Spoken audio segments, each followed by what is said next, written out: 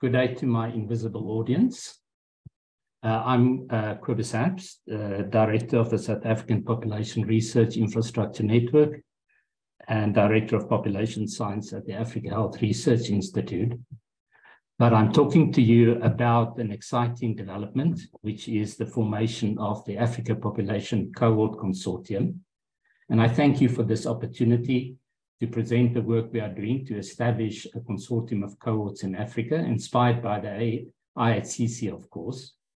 I speak on behalf of the Collaboration for the Establishment of the APCC, CEAPCC in short, a group of African scientists that I co-lead with JPR Chingoderu and Evelyn Gitao, both from the Africa Population Health Research Center, Nairobi, Kenya.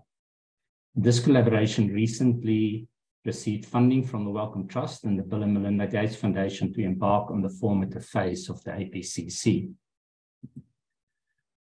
Around about the same time as the establishment of the IHCC, a group of funders, including the Wellcome Trust and the Bill and Melinda Gates Foundation, NIH, the UK Research Institute, and the South African Medical Research Council, discussed the feasibility of supporting a consortium of African cohorts. To test the waters, so to speak, they organized a meeting in early March 2020 in Entebbe, Uganda, where about 50 scientists from Africa endorsed the idea of an African consortium of population cohorts. Two of the IHCC co-chairs were actually at this meeting, too, Jeffrey Ginsberg and Michelle Ramsey. So, following the scoping meeting, a scoping report was commissioned, and it was done by Nikki Tiffin, and that was published in March 2021. And that expanded on what such an African population consortium could look like, and a potential process to establish the APCC.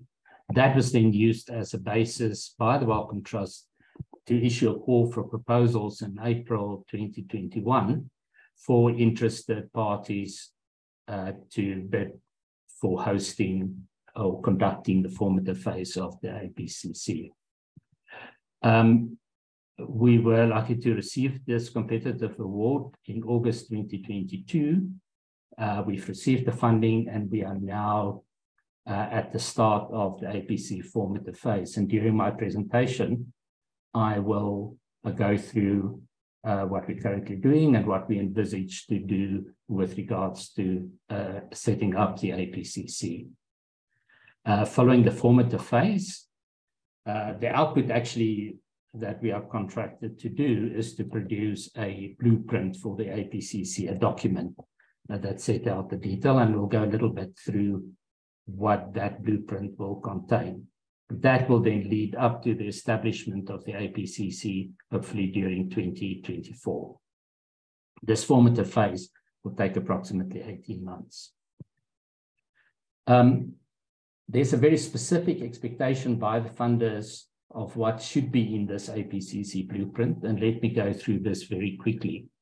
It should contain a stakeholder engagement plan. It should have links to relevant and current initiatives in Africa and globally, like H3 Africa, the Deltas, the NHI, DSI Africa, African Pathogens, Genomics, and various other initiatives, and should have, position itself with regards to those other initiatives to have synergy with them, and to, of course, establish links to mutual benefit with those other initiatives. It needs to have a research vision and objectives documented, the structure and components, including the cohort membership and how it's organized, its governance and management structures, its open science and data sharing principles.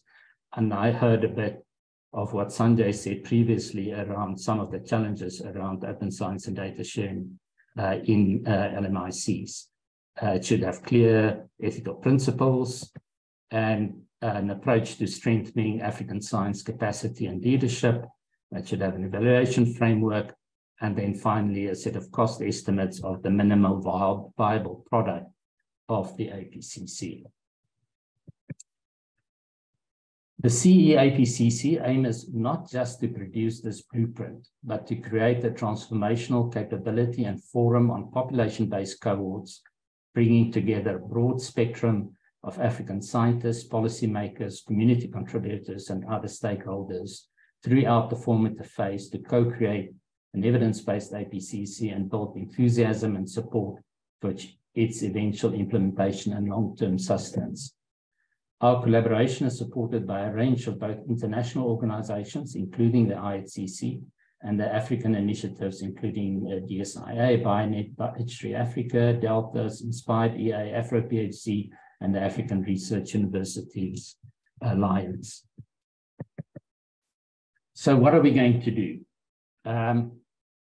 We have developed a stakeholder engagement approach that will make maximal use of the 18 months available to us to expand our reach and create a learning environment to move us rapidly to the co-creation with all stakeholders of the APCC blueprint and a high level of enthusiasm for the APCC. We've been through the setup phase. We're now at the start of the scoping review and stakeholder identification phase. That will move on to a phase in the second quarter of next year, where there will be a series of themed workshops where we will engage a much larger audience of people and scientists and policymakers and community representatives that are interested in the APCC and its cohorts to develop certain themes that have come out through the scoping review and stakeholder identification, including, most importantly, engaging with the leaderships of all the cohorts that we have identified. That will then move into a phase of workstream-based collaboration where interested individuals coming from the themed workshops and identified additionally will be organized in the work streams that I will describe later on. And those work streams are more or less mapped to what we should be putting into the blueprint, and they will develop a consensus around what those components should be. In the final phase, and this will be largely focused around an in-person conference or summit early in 2024, where the blueprint will be adopted and then be able to be submitted to the funder cooperative, and hopefully that then will lead to funding this initiative going forward. We also want to, we have an investment economist on our team that will also, because we anticipate that we will be collecting a huge amount of information, more than what needs to go into the blueprint.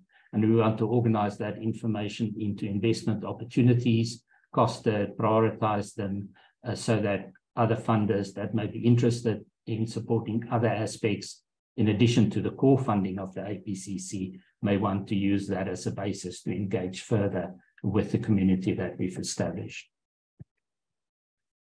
One of the first steps is to produce a database of existing cohorts in Africa. And here are the preliminary criteria we are currently using to set up the database. We are aiming at a size of at least 10K, not 100K, and 2,000 in the case of birth cohorts. It should be population-based, i.e. an identified place of residence, full representation of the target population, longitudinal, and it can be facility or a clinic cohort in the case of known catchment population. The duration of the cohort follow-up should be at least 5 years, or with the intention of funding to do so. 2 years for both cohorts. It can be an open or a closed cohort, panel studies, but not repeat cross-sectional studies. There should be clear inclusion and exclusion criteria. The status should be ongoing or at least follow up until recently, with the possibility of picking up the cohort should funding and opportunity arise to do so. Data should include health status and preferably biosamples, and excludes purely socioeconomic or agricultural information. We would be including some clinical cohorts, especially if they represent a major resource, like, for example, the IDEA network. This is the 83 cohorts that we've identified so far. Although cohorts from East and Southern Africa are well represented, there are gaps in West Africa and an obvious lack of coverage in North Africa. And if there's anyone in the audience that can help us with that, I would be really appreciate to hear from you. But we also have concerted efforts to address those gaps that are evident in the map that we've identified so far. But nevertheless, we've already identified cohorts in 22 countries in Africa. Our research vision, although in the APCC blueprint, its research vision and objectives will be based on the stakeholder engagement process, we are obviously entering into this process with a vision to harness the huge opportunity of population cohorts in Africa, to champion new multidisciplinary engagement and research through the lens offered by complex system thinking, and the SDG goal of universal health coverage with primary healthcare as its core element. African cohorts have a history of contributions in the field of demography, epidemiology, and migration and population mobility, often mediated by networks such as InDepth, the Alpha Network, that specialized in HIV epidemiology, amongst others. Over the last decade, cohorts in Africa have expanded the involvement in omics through H3 Africa and Precision Public Health. They have also documenting the rising role of NCDs alongside multimorbidity resulting from continued burden of infectious diseases as well. The COVID-19 pandemic and repeating Ebola outbreaks continue to underscore the importance of epidemic preparedness and the role of networks of cohorts, that networks of cohorts can play in this regard. Finally, COP27 in Egypt again reminded us of the disproportionate impact of climate change on LMICs, and the African cohorts are increasingly focusing their research on planetary health and climate adaptation measures.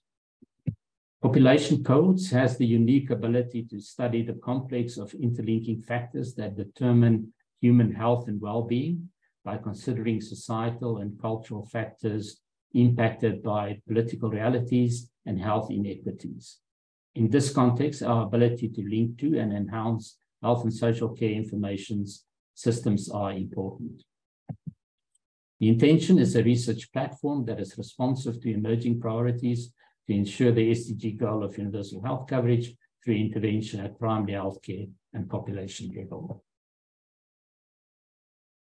Our activities are organized into work streams that to some extent mirror what needs to be provided in the APCC blueprint. The conveners listed here of the work streams will build consensus around the content of these areas throughout the stakeholder engagement process. There is a work stream led by Johannes Atela from the African Research and Impact Network and Tumani Malenga from the Africa Institute for Development Policy that has developed an engagement framework, and we had initial meetings with WHO Afro, and is in the process of reaching out to other regional entities. Dorcas Kamuja from the Kemri Wellcome Trust Institute is working on ethics frameworks and measures to harmonize ethical approval processes for multi-cohort studies. The Research Visions and Objectives workstream is working with a large database of full-text publications from cohorts in Africa to use machine learning to mine and classify research theme from this corpus of publications. Mercy is the executive lead of the Afro PhD network and is responsible to develop the UHC and PhD part of our research vision. Agnes and Sikulili is working closely with Nikki Mulder of the coordinating unit of DSI Africa to ensure synergy with the DSI initiatives. And Michelle Ramsey is helping to ensure integration with the many omics-related initiatives on the continent. Baba, director of the Regional Institute for Population Studies in Ghana, is leading our effort to integrate into other capacity building efforts in Africa, including the Delta network. So finally, how can the IHCC assist us? It can assist us to involve cohorts in Africa. It can participate in our stakeholder engagement activities And I will certainly be constantly feeding Scott with invitations for IHCC members to participate in our workshops. You can share your experience, particularly with the IHCC governance arrangements, initiatives like the IHCC Atlas and Cohort in a Box. These are all things that will be extremely useful to us during this formative phase of the APCC. We are looking at you to inform us about multi-cohort research, how to promote that, what works, what research opportunities exist. And then in conclusion, I just want to acknowledge everyone that have been working hard at making this a reality, and a particular word of appreciation to Jeffrey Ginsberg, who was there at the initiation of this effort and have guided us throughout this process, and has been a great friend to us. Thank you very much.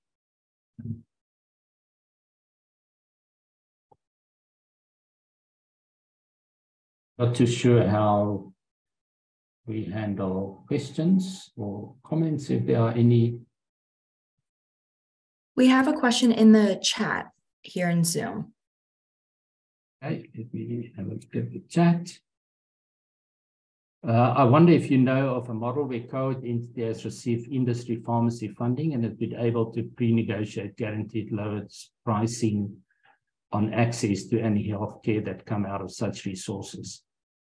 I don't know of a specific example. There certainly might be.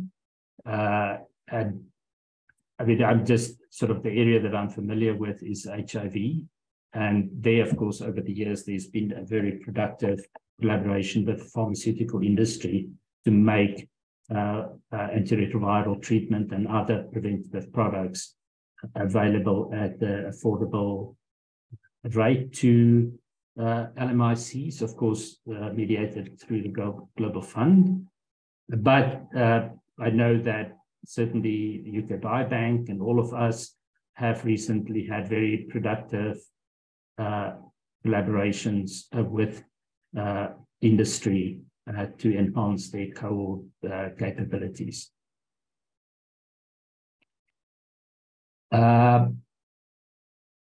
Question, can you elaborate a bit more on what success looks like at the end of the formative phase? Two things. We need to end up with a clear plan of what the APCC should look like, and an implementable plan as well. But most importantly, to really have built up a momentum of enthusiasm for people to, and the cohorts in Africa to engage and make a success of the APCC. So those two aspects, for me, is the key success measures of it. Question? I think that's a comment to the first question. It's not an Africa-specific example, but I understand this is the approach of the variant bio, for example.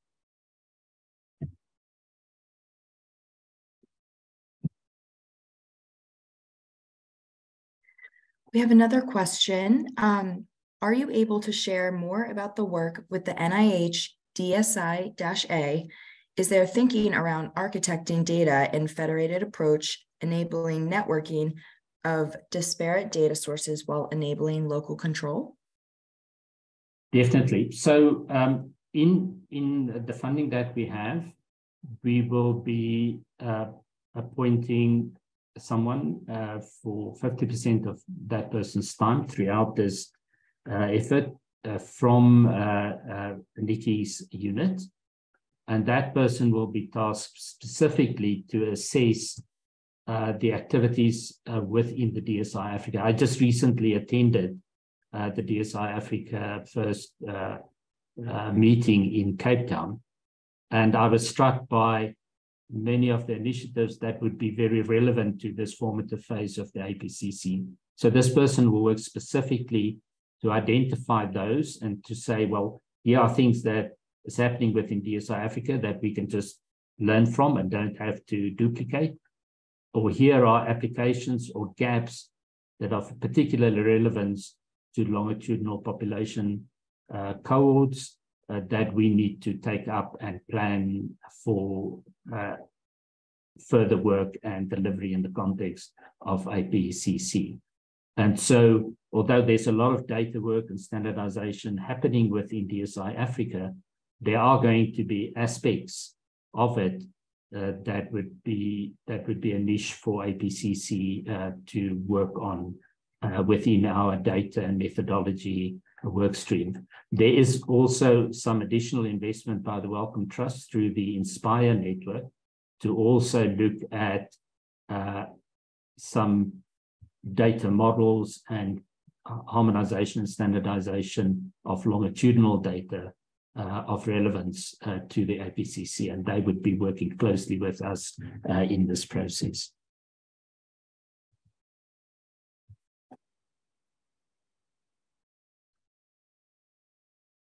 Thank you. So the final question is, given the topics for this morning on engagement of cohorts from LMIC participants, can you comment on how you're going to gain the trust of people across the African continent? No small feat it is. Absolutely. And I think the key to that is reflected in the diagram that I showed you before, that long process of engagement, collaboration, and co-creation. To the extent that we are successful in engaging cohorts and allowing them to explore together some very difficult questions around cohort involvement in open science and data sharing and contributing to consortia such as this, working with industry, working together, working with partners from the North. All of that we need to explore and develop consensus around how APCC should facilitate those activities. And yeah, that is our plan.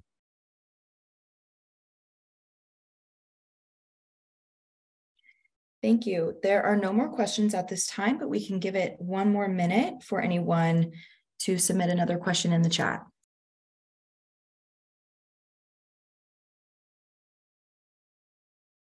I would be quite interested in any comment from the floor about how IACC, what are the things in sort of the IACC environment that we should pay, APCC formative phase should pay particular attention to, that you think might be useful to us.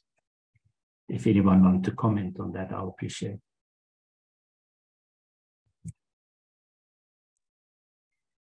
We have a question that came in.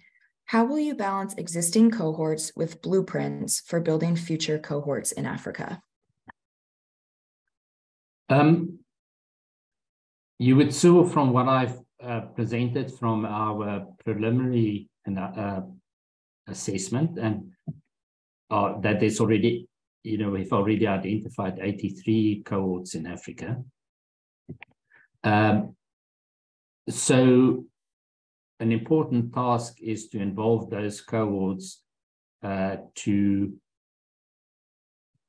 establish the commonalities and joint interests between those cohorts. But on the other hand, it is also, to some extent, already evident from that map that there are gaps. Not perhaps, well, certainly obvious geographic gaps in coverage by cohorts, but there may also be thematic gaps in cohort coverage or realization of cohort potential. So, for example, cohorts, there may be, I know of many cohorts that have biosamples, but don't have the support and resources to really fully characterize and analyze and investigate those samples, for example.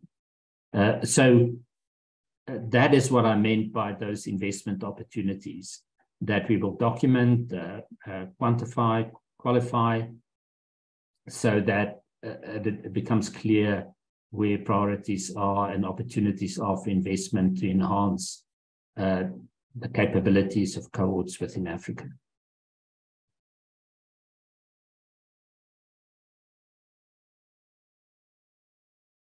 Thank you. We have a final comment. It says, Cobus, count on IHCC members and community to be at your side to create this important platform for the global community. Many of the things you mentioned in your talk, IHCC can assist with. Thank you very much. And that is from Jeffrey Ginsburg. Thanks, Jeff. Well, thank you so much for the panel. We are at time. If you have any closing thoughts, you can do that now before we head to the next session. Thank you. I only wish that I could be actually in a room with all the wonderful IHCC Summit participants to benefit from your input and discussions. Thank you.